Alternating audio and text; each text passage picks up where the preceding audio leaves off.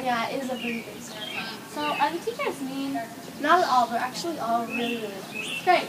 How does one teacher teach all of these students? There's 2 teams of 4 classes for each team. The blue team and the silver team. Cool.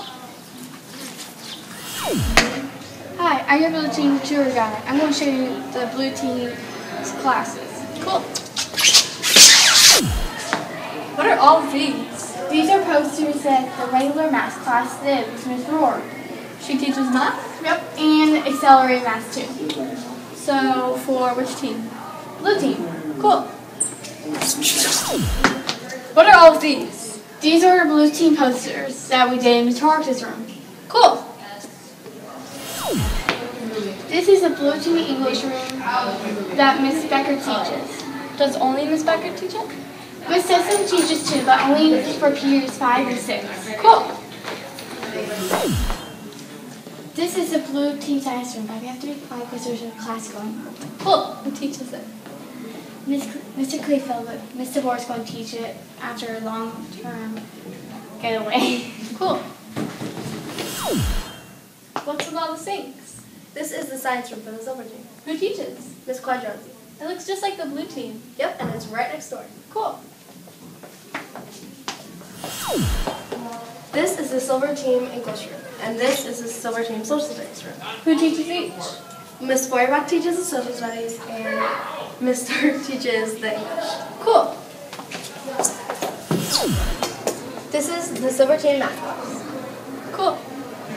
Miss Klayman teaches it. She teaches regular and accelerated. For the silver team, is it hard? Yes, for the silver team, and no, it's not that hard. Cool. So what happens if I'm absent? You can always contact your teachers at home by email. Okay.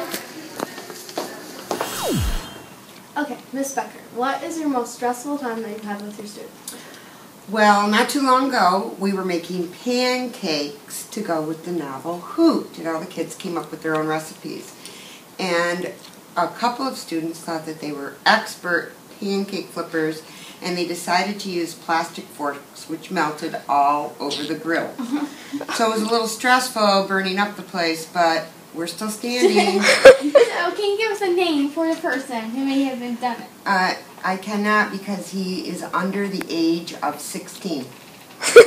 That's disappointing. Thank you, Miss Becker. What is your weirdest experience that you've had with a student? You know, one morning, I think it was my first period, which you were in. Yep.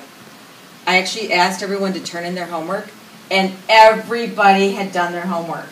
It was amazing. And then you know what happened? What? Everybody brought a pencil to school.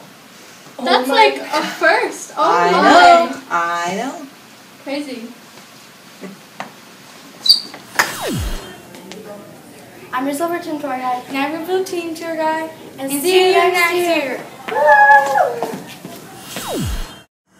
It's Grandma. Yeah, I'm teaching a bird.